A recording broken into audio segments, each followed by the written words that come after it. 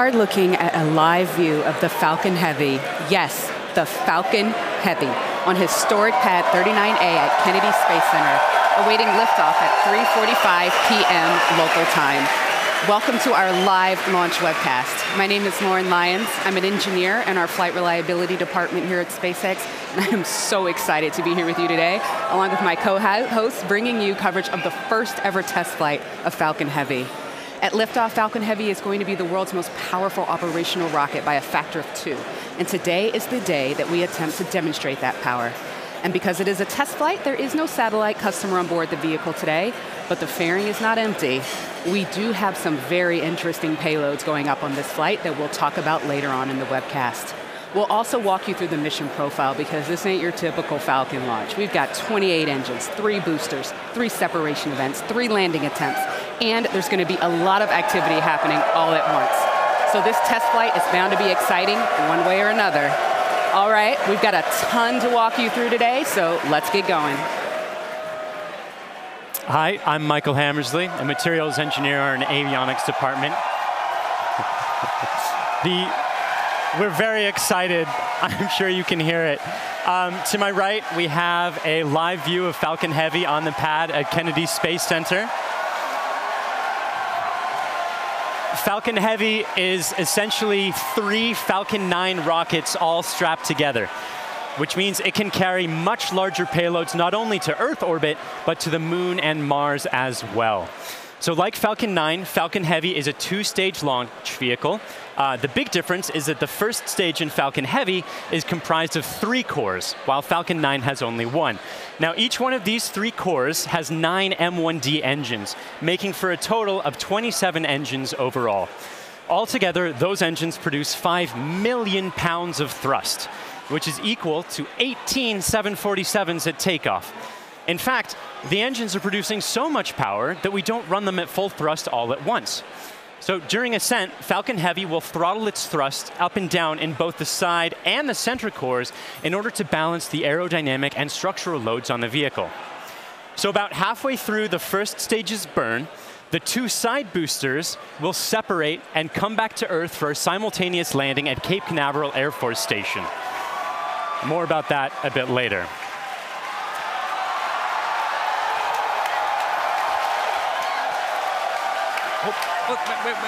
Wait. At that point, the mission proceeds very much like a standard Falcon 9 flight. The center core will keep on firing for another minute to burn all of its fuel, and it will perform a standard stage separation from the second stage on top. This second stage, with the fairing right at the very top there, the second stage is exactly the same as any other Falcon 9 flight, except we've loaded a bit more helium onto it this time. Now, that second stage will be sending our payload way out into a Mars-crossing orbit, which we'll also get into a bit later. But all in all, with a successful launch, Falcon Heavy is going to be the largest and most powerful operational rocket in the world. We're very excited to be launching it today. Let's check in on exactly how it's doing. Good afternoon. I'm John Innsbrucker, the Falcon Principal Integration Engineer at SpaceX. We're currently at T-minus 17 minutes, 40 seconds and counting down. The good news is that all systems are go for launch. We're working no problems with the SpaceX test flight of the Falcon Heavy launch vehicle. Now we're currently loading propellant on all 3 first stage boosters, and we began loading a couple minutes ago on the second stage LOX tank. Now this is the same method that we use on the single core Falcon 9. It just scaled to handle 3 first stage boosters. Now we're loading liquid oxygen and kerosene. We do that because in order to support combustion, you need oxygen. And in the vacuum of outer space, there isn't any. So we bring our own liquid oxygen, chilled and densified. You may have heard densified in the past. That allows us to pack the maximum amount into the LOX tanks on the Falcon Heavy. Now our fuel is refined petroleum, RP1. That's essentially just a purified kerosene. It's a safe propellant, easily available, has a lot of history. For example, the Saturn V first stage, flown from the very pad you see on the monitor, on the moon missions, used kerosene and liquid oxygen. Now the big news this afternoon has been the weather, and we've eaten up most of our launch window. Now we won't have the ability to hold the countdown any further now that we are into liquid oxygen loading. The good news is that the winds are looking good. We're working no issues on the Falcon Heavy. However, if there is an issue in the last minutes, we won't be able to launch today. There is a backup date available tomorrow. And I've said it before, launch is hard, and Falcon Heavy is no exception. We're essentially counting down 3 rockets simultaneously. So the SpaceX team is going to be conservative in case anything pops up in the last minutes. But as the energy and the enthusiasm from the team gathering below me outside of Mission Control Center X is growing, we are go at T-minus 15 minutes and 40 seconds and counting. My name is Brian, and I'm part of the software team here, and I'm standing just outside Mission Control as the crowd gathers behind me. We're all anxiously awaiting this very first test flight of Falcon Heavy. Now today, SpaceX has over 6,000 employees in locations across the country, but it wasn't always like that. Now when SpaceX was first founded in 2002, it was just a small group of engineers who believed that they could reduce the cost of exploring space, but had never actually built a rocket themselves. Now Falcon 1 was the first rocket we developed, and it was pretty small relative to Falcon 9 and Falcon Heavy. While the Falcon Heavy on the right of your screen is over 230 feet tall, Falcon 1 stood only about 70 feet tall and could only carry about a half a ton to orbit. However, despite its small size, Falcon 1 served a very large purpose. It was our roadmap to using modern technologies to engineer a vehicle that was not just more reliable, but was less expensive than alternatives. Now, we had 3 test flights of the Falcon 1 before we found success. But on that 4th Falcon 1 flight, it became the first privately developed liquid-fueled rocket to reach Earth orbit. Now fast forward to today, and SpaceX has had 49 successful rocket launches. We have recovered 21 first stages, and we have reflown 6 of those. We have had 14 Dragon launches and have successfully reused the spacecraft as well. Now our next step on this journey is just minutes from now when we'll attempt the first test flight of our heavy lift launch vehicle. Now there have been many challenges along this long road, and it has not been easy, but no matter what happens today, it has all been worth it. Now one of the many challenges we're hoping to overcome with this test flight is the recovery of all 3 cores of the Falcon Heavy first stage. Although we have demonstrated success with the recovery of a single core, 3 is on a whole nother level. So let's check in with Michael to get an overview of what that story may look like. At SpaceX, our primary goal is to enable people to live on other planets, most notably Mars. But it's hard to do this without dramatically lowering the cost of access to space. And the best way to accomplish that is to reuse as much of the rocket as possible. So we've been successful at landing and reusing Falcon 9 rockets for over 2 years now. And Falcon Heavy aims to continue this trend of reusability. So today, we'll be attempting to recover all 3 of the first stage cores by using both of our landing methods, by land and by sea. So the side boosters have actually been used before on missions TICOM 8 and CRS-9. And at the time of booster separation, during ascent, the side cores will still be going slowly enough to turn around. So it makes sense to return them to Cape. They'll be executing a 3-burn maneuver to get them back to landing zones 1 and 2 and Cape Canaveral Air Force Station. You may have heard of landing zone 1. Landing zone 2 is an identical landing pad right next to it for Falcon Heavy landings. The center core will be going too fast to efficiently return it to Cape Canaveral Air Force Station. So we're going to use the autonomous spaceport drone ship to catch it about 300 miles off the Florida coast. It will also be executing 3 burns to get there. So if all goes well after launch, we'll have 3 first stage cores back on Earth, 2 for the second time, and a wealth of data for perfecting airplane-like operation in the future. So countdown is still proceeding nominally. So let's check in again on how Falcon Heavy is doing. We just passed T-minus 12 minutes in the countdown of the test flight of Falcon Heavy. Fuel is completely loaded on the second stage. The first stage is also loaded with fuel, except for a small top-off that'll happen between T-minus 7 minutes and T-minus 6 minutes. Our major activity now is loading liquid oxygen on the boosters and the second stage. Liquid oxygen propellant loading on the first stages will end between T-minus 4 minutes and T-minus 3 minutes. Liquid oxygen loading on the second stage is the last one to finish, ending by T-minus 2 minutes. Now, in addition to loading propellant, the team is preparing to perform their final checks of the Merlin engines. will begin chill-in of the Merlin engine turbopumps with liquid oxygen as typical at T-minus 7 minutes like we do on Falcon 9 flights. We'll also be verifying valves and using the thrust vector control actuators to move the engines to verify the actuators are working correctly. As we get to T-minus 4 minutes, the clamp on the top of the strung back will open. You can see it just behind the Falcon Heavy. That entire structure will move about 1.5 degrees away from the rocket. At liftoff, it will move the rest of the way to clear Falcon Heavy, just like Falcon 9 flights. At the T-minus 1 minute mark, the flight computers will go into startup mode. They'll be controlling the countdown on the Falcon Heavy. What's different in this flight? Engine ignition will begin at T-minus 5 seconds on the 2 side boosters, followed 2 seconds later by the center core. Now we're continuing to watch the weather, making sure that the ground liftoff winds don't exceed the maximum, but they're looking good right now. We continue monitoring the upper altitude winds as reported by the balloons. But right now at T-minus 10 minutes and 10 seconds and counting, the Falcon Heavy test flight is go. Because the first flight of Falcon Heavy is a test mission, we do not have a customer spacecraft on board today. Instead, we put something a little special with SpaceX inside the fairing. Now, more often than not, on the first flight of a new rocket, engineers will choose to fly a mass simulator, which is basically a heavy object of some sort to simulate the dynamics of flying a payload, but with little consequence if the mission doesn't work out exactly as planned. And as many of you already know, we have opted to have a little fun with our mass simulator. Stacked inside the fairing is Elon's cherry red Tesla Roadster, and inside of it, a passenger. His name is Starman, but don't worry, he's not human. But he is donning the SpaceX-designed spacesuit that our human astronauts will be wearing on Crew Dragon. And if all goes well today, we hope to get some live views of it as it makes its way into space. Now, in addition to the Roadster, you might also catch a glimpse of a smaller passenger, which is a tiny little Hot Wheel Roadster carrying a tiny little Starman, which is a little Easter egg for today's mission, so keep your eyes peeled for that. But those are not the only payloads we're flying today. Secured inside the Roadster is another really special passenger called an ARC. An ARC is a 5D laser optical quartz storage device, which is essentially a high-tech, high-data storage unit that can survive in the harsh environment of space.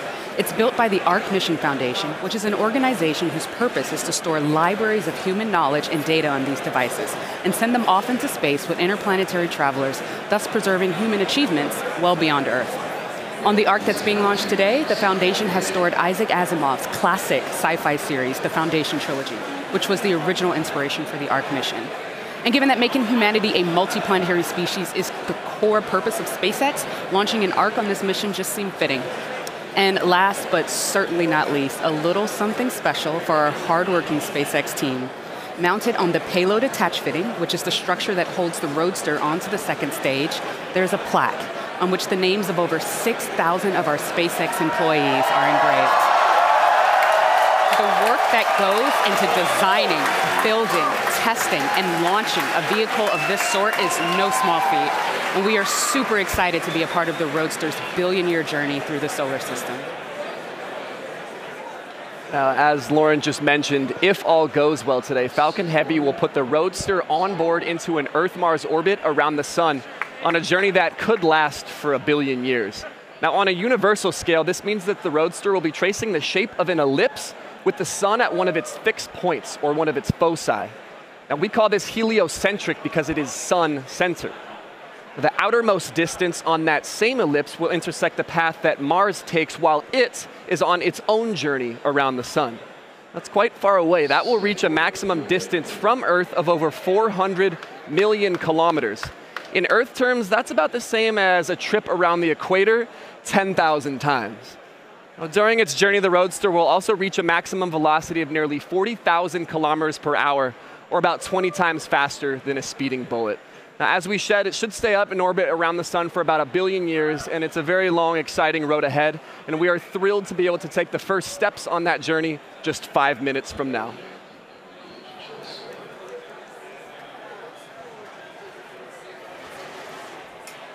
The SpaceX team continues to count down for launch of Falcon Heavy test flight. Now, once we light the engines, Falcon Heavy will check the power on all 27 Merlin engines, a critical period in the go, no-go for launch.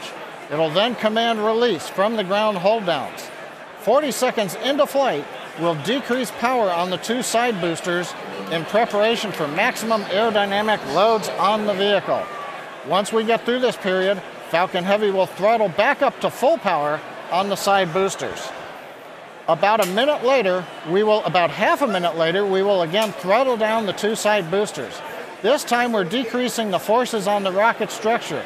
At this point in flight, the vehicle is much lighter, having burned off much of the propellant, but we are increasing thrust. 2.5 minutes into flight, we'll fully turn off the side boosters, an event called BECO, Booster Engine Cutoff. At this point, the pneumatic separation system on the center core will unlock the 2 side boosters and push them away. The side boosters will disconnect first at the top of the center core, then milliseconds later from the bottom, so they'll actually rotate away from the center core slightly. Once the side boosters are clear, the center core will throttle up to full power and burn for another 25 seconds. Finally, at just past 3 minutes after liftoff, the center core will shut down, an event called MECO, Main Engine Cutoff, and the second stage will separate. From this point on, it's like a Falcon 9 mission. The fairing will separate, the MVAC-D upper stage engine fires, eventually sending the stage and payload out into the solar system to orbit around the sun. So that gives you a feel for the sequence of events we're planning on today's flight. So now, at T-minus 4 minutes, 45 seconds and counting, let's witness the test flight of Falcon Heavy.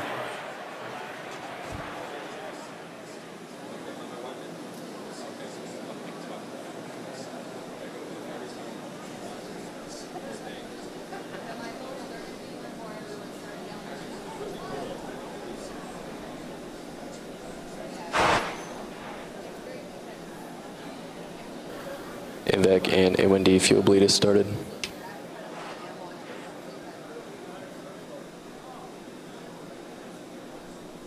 Safety Inline critical locks arms are low, open. throttling to close out.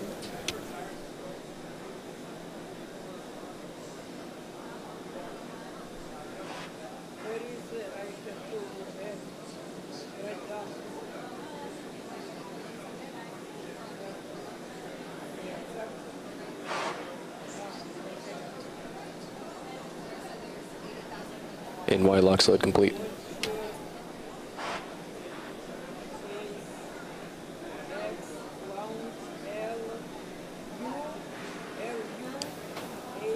PY lock slide, throttling to close out.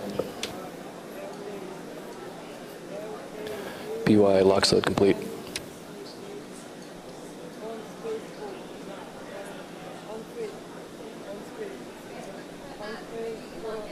Stage 2 TVC motion's nominal.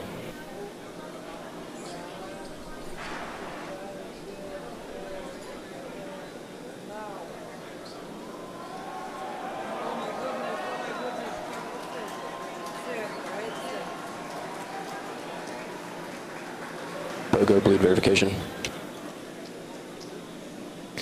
Center core lock slide complete. Strombeck lower has ended. Strombeck's at 88.2 degrees.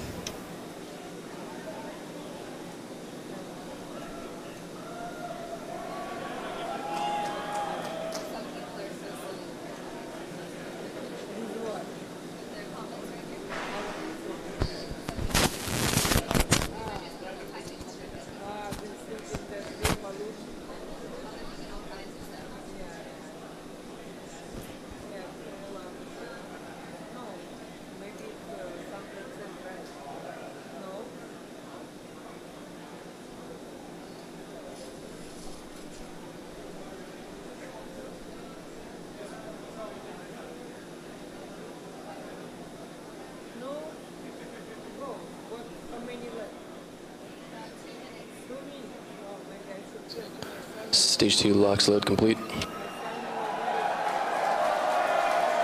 Falcon Heavy prop load is complete.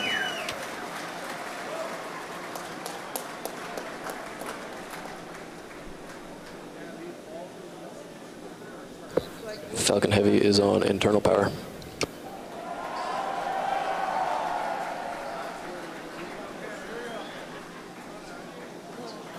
Vehicles in self-align. Ground gas closeouts has started. Falcon Heavy gas loads are complete.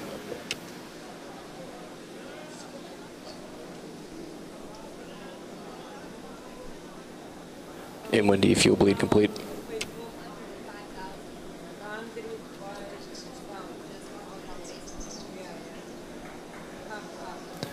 M1D engine chill is complete. AFTS is ready for launch. Ground gas closeouts are complete. Falcon Heavy is in startup.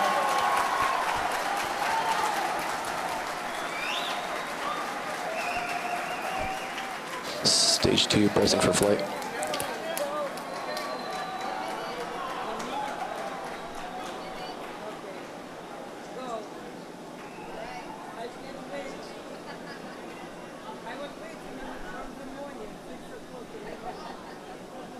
T-minus 30 seconds. Launch director on countdown 1. SpaceX, Falcon Heavy, go for launch. Falcon Heavy is configured for flight. T-minus 15, standby for terminal count. 10, 9, 8. Side booster ignition. 6, 5, 4, 3, 2, 0. Ignition. Off. Go Falcon Heavy.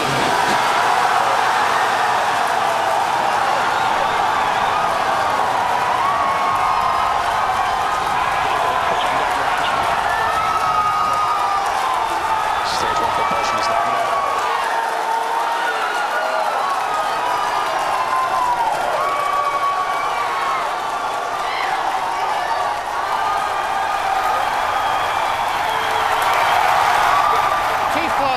Seconds, if you can hear me over the cheering. Falcon Heavy heading to space on our test flight. Building on the history of Saturn V Apollo, returning pad 39A to interplanetary mission. We're getting ready to throttle down for max Q.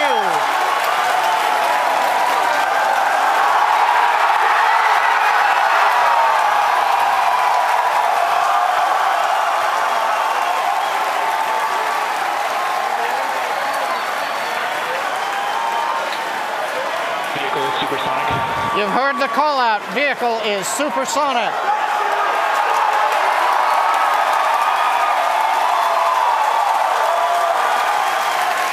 Side boosters are now throttling back up to full Vehicle power. has reached maximum dynamic pressure. We're past max Q, the period of maximum loads on the vehicle.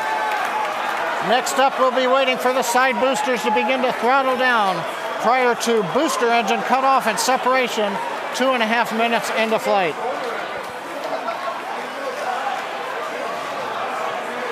GNC trajectory looks good on the Falcon Heavy.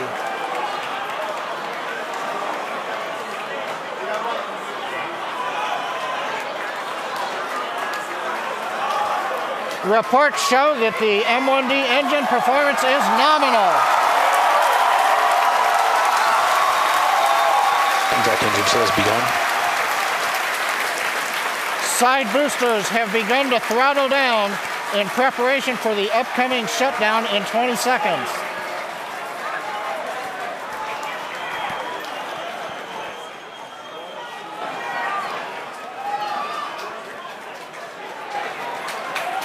Major event coming up with side booster shutdown and separation. Inside shutdown. Side boosters. Beaker.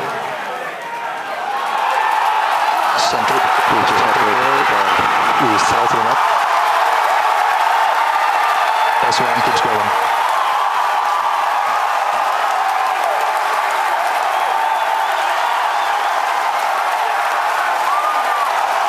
Still booster baseball excited.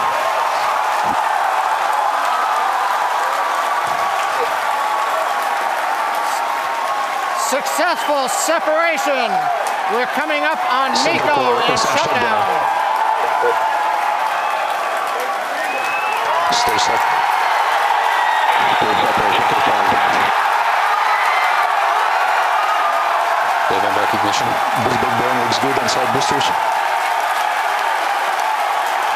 Spectrum startup.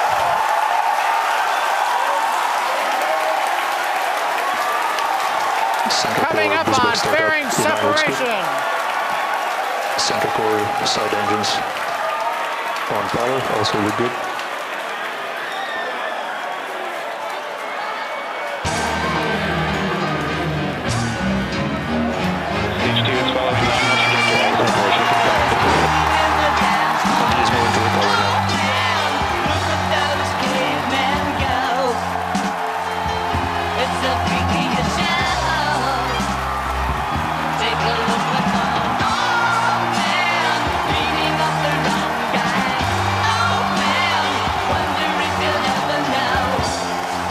booster boost back shutdown.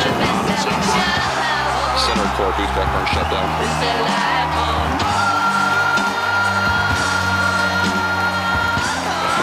Acquisition of signal.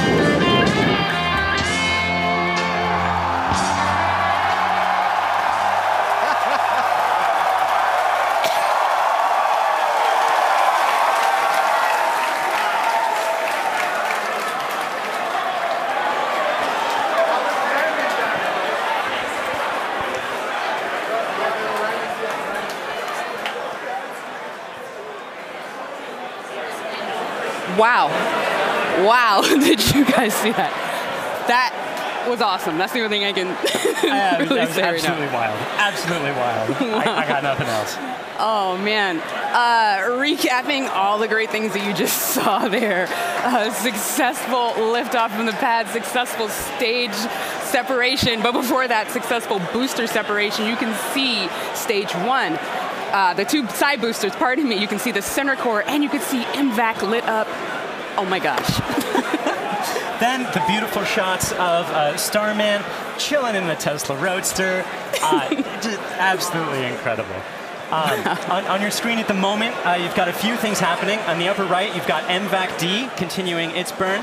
On the upper left, you have the center core headed back towards the autonomous spaceport drone ship. And in the two bottom screens, you've got the side boosters headed back towards Cape Canaveral Air Force Station, landing zones 1 and 2.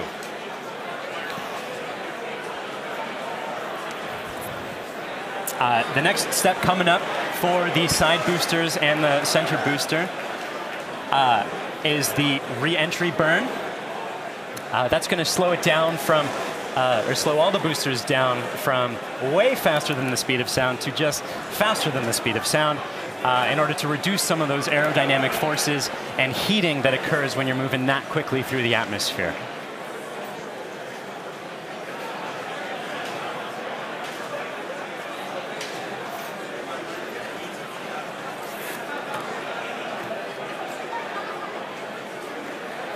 And as you can see on your screen, that re-entry burn for those two side boosters has begun.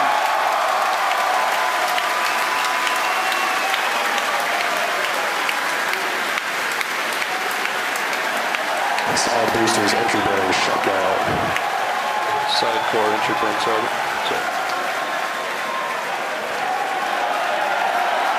The center core in the upper left of your screen performing its own re-entry burn.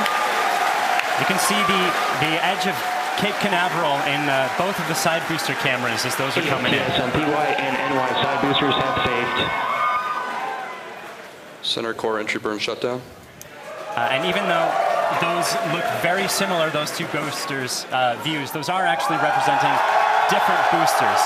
And they're heading towards Earth. They're about to begin their landing burns. We'll hopefully be able to bring you nice footage of that. Both side boosters transonic. And watch for the landing lights deploy at the tail end of that landing burn.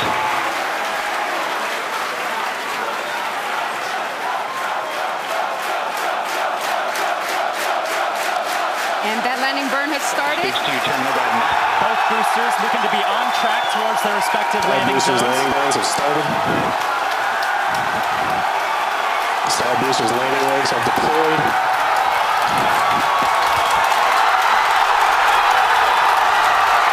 And the Falcons have landed. LZ1, LZ2, both side boosters have touchdown. Landing operators move on to 11 by 1 recovery 1 and recovery 2. And coming up very shortly, the center core will be attempting its landing on the autonomous spaceport drone ship.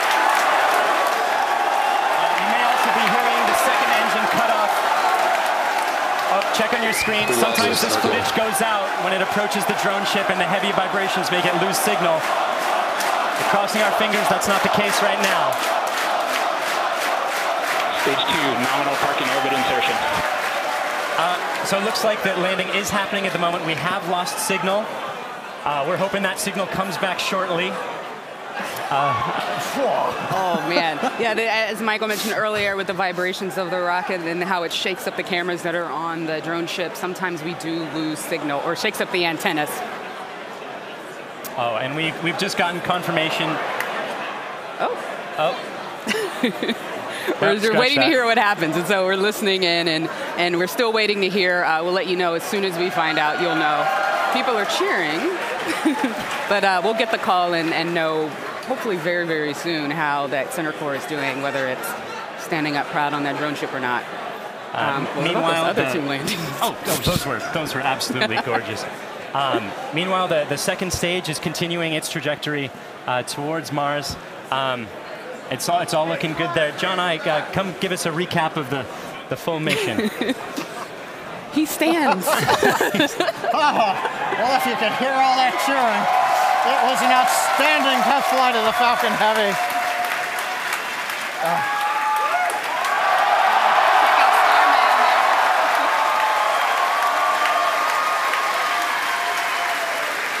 Camera cycling right now. Live views coming down from low Earth orbit. The second stage successfully got there, and it got there as the culmination of a great Falcon Heavy test flight. We lit 27 engines, throttled the boosters up and down. We separated the side boosters. They came back spectacular, simultaneous landing. The center core did its job. The second stage did it.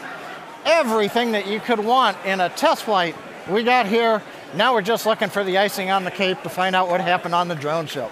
But all in all, an outstanding test flight for Falcon Heavy.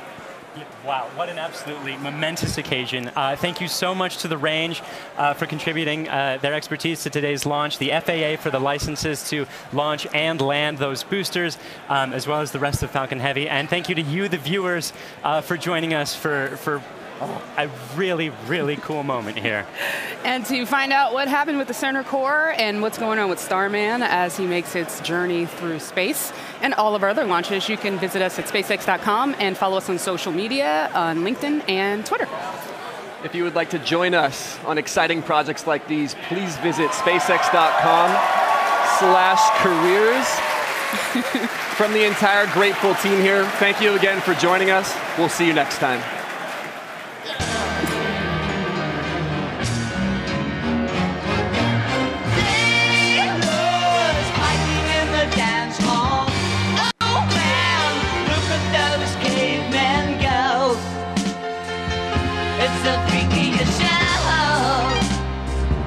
Take a look at the low man beating up the wrong guy.